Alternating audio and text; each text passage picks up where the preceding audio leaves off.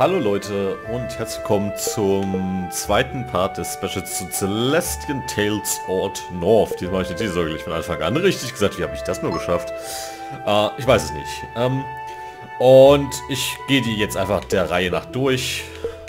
Das heißt, es werden dann wahrscheinlich 7 Videos, dass ich den Part danach noch zeige und entscheide mich einfach so spontan für einen der Charaktere, mit dem ich das ein bisschen weiter zeige.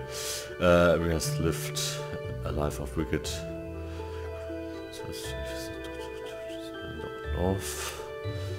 Ich habe keine Ahnung, was Dekorum ist. Glauben, reiches Mädchen oder reicher Vater, die reichste Person dort.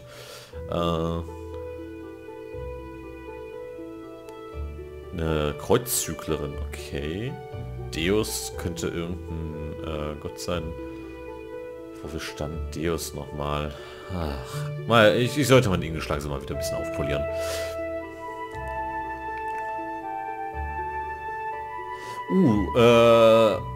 Okay, sie ist nicht sehr tolerant. Das klingt ja schon mal an einem tollen Charakter, mit dem ich definitiv sehr identifizieren will. Ja. Mal schauen. Reiche, verwöhnte Christin. Quasi. Also bloß nicht Christin, sondern halt der Religion hier.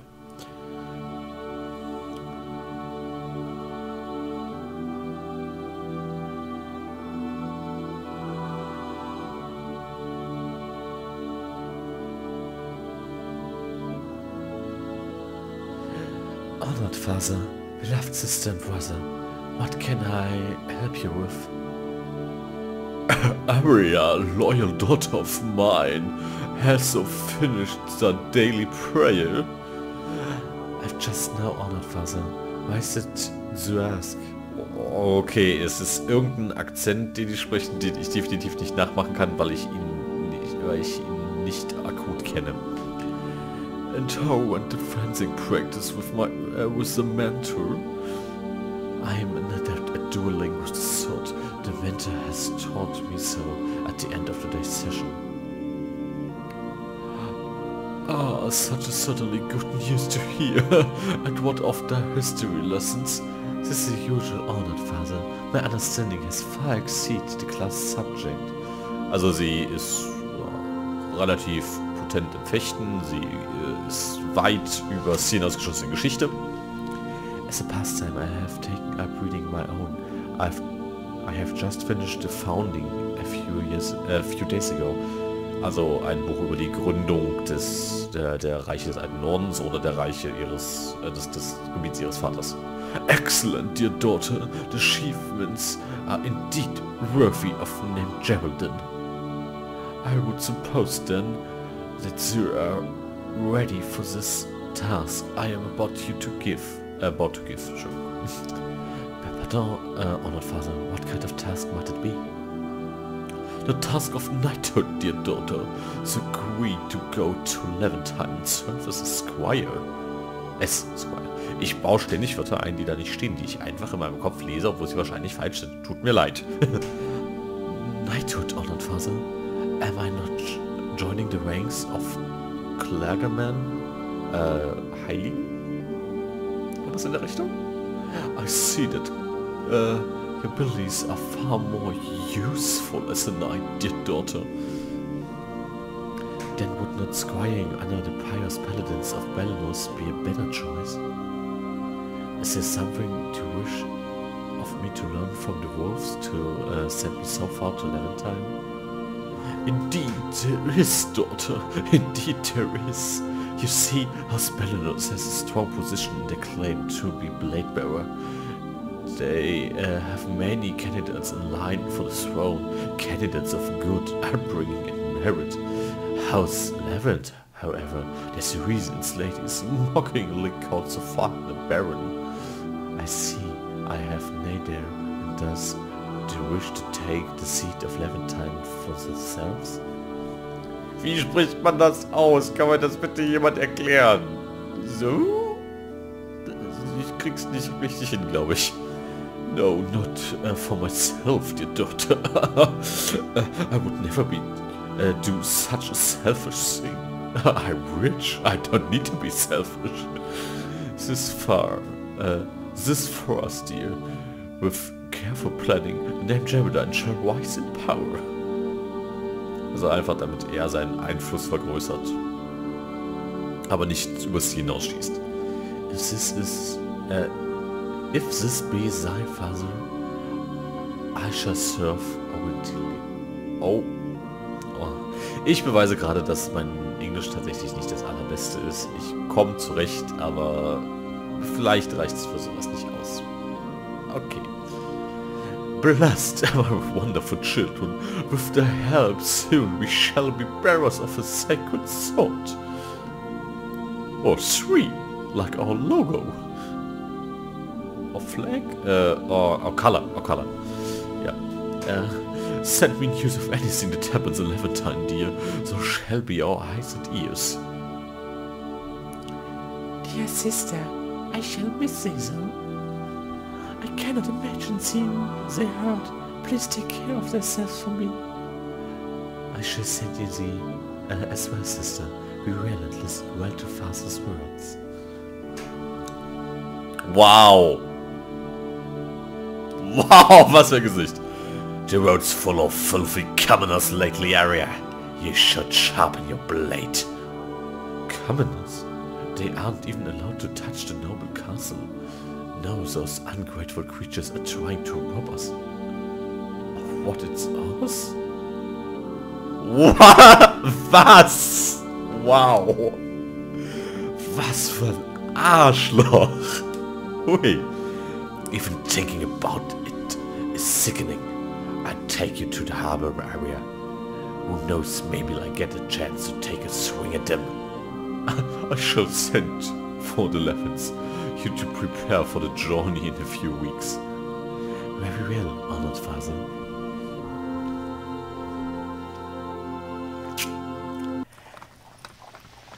Eine Kutsche. I shall miss Scotland. Of course you will, sister. You'll be living in Levantine after all. Have you heard how nobles and commoners live on the same ground there? What a joke. How have those living outside Scotland endured such a thing, I wonder? To share the ground we step on with peasants? Is it just unfathomable for me? Also unverständlich, schätze ich jetzt mal. Only the House of Scotland are true noble, sister. That's why only we keep such traditions. The Levants, the Durandals, they are all of impure bloodlines. Mann. Ich mag solche Figuren nicht. It's clear from the color of their hair, darkened by the filth in their lineage, so much unlike our golden strands. Indeed, golden skin and hair prove that we stem from the same hallowed ancient ancestry as Lord Riviere. This, as father has said, we are all better suited to be blade bearers than the Levants or Durandals. We feel slipping in behind the walls of Levantine. We'll right that wrong sooner, dear sister. Hey, what are you? Help! Did you hear that, brother? I did. Rejoice, sister. Maybe our entertainment has arrived.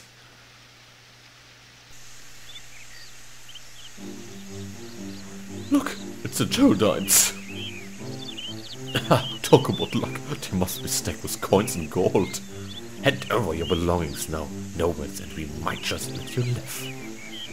And give us those fancy-looking swords too. They'll fetch quite a price. Fancy-looking swords? Fine, I'll give you mine to you. I'll give mine to you. Well, would you like me to put it in your neck or through your guts? You want to do it the hard way? Get them. Okay, das habe ich jetzt nicht erwartet, dass man das auf die Weise macht. Gucken wir mal so. Skill und Protection against Shield. Da geht's in Richtung. Das ist cool, aber einfach erstmal doof da.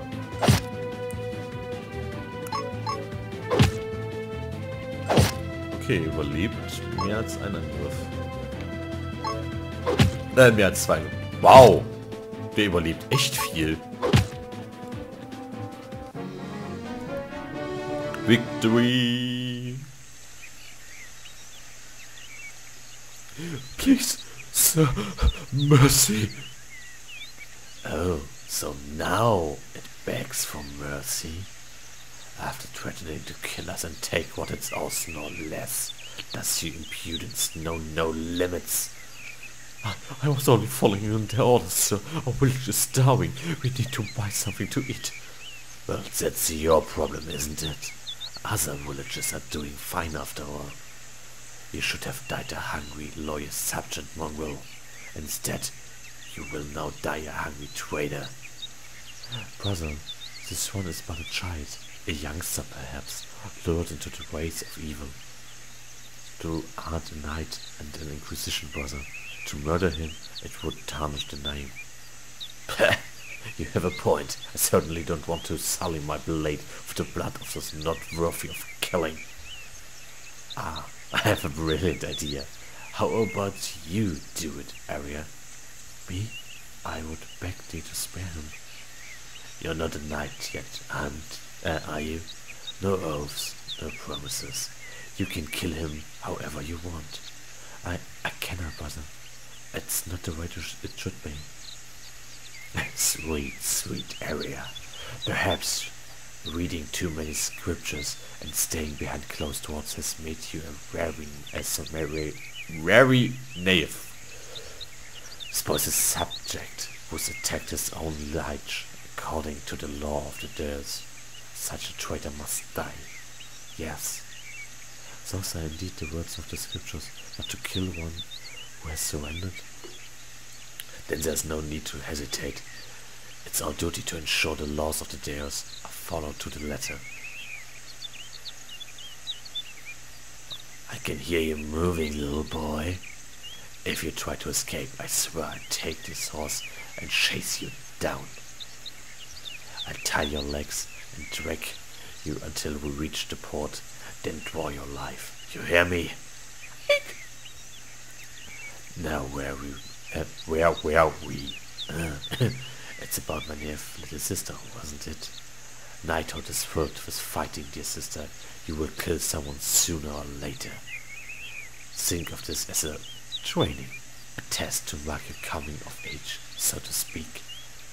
I do not think I am ready for such a thing. Fine, then I shall do what I just said and drag him to the harbor. But perhaps, to add a little more taste, he should be flayed before drowned. What do you think? Can you imagine the pain, the agony I will inflict upon him until he screams for death? Der will den auch noch foltern? Alter! Please, there's no need to such a horrible act. Then do it! I just can't to 5, sister. If he's still alive by then.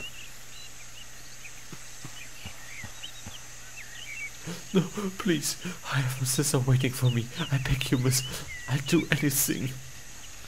I pray so thou may find peace.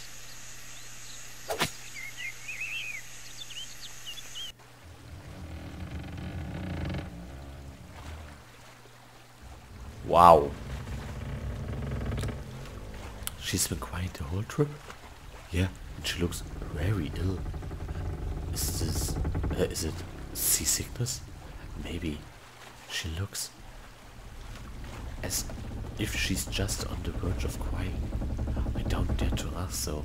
You know how the Jaredins are with commoners. Yeah, I know what you mean. I feel bad, but I guess it's safer to just leave her alone.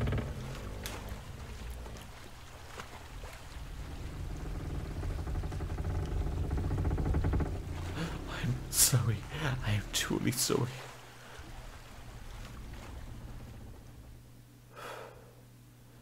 Okay, der Charakter ist definitiv ordentlich charakterisiert worden. Silent Das skippe ich mal. Das habt ihr in dem Video von Renard schon gesehen.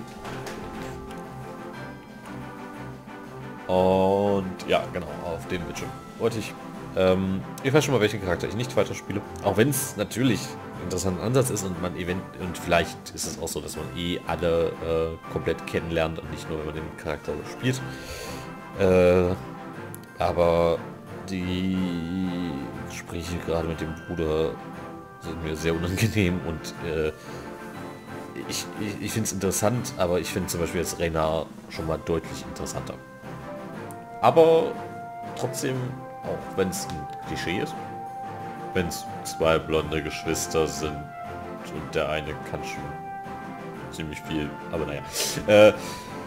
Denken wir mal nicht über die Parallelen nach zu anderen Fantasy-Reihen. Aber ich glaube, das ist recht üblich. Aber interessant war es definitiv und ich hoffe, es hat euch gefallen und ich wünsche euch ja, irgendwas. Gehabt euch wohl. Euer Sandy.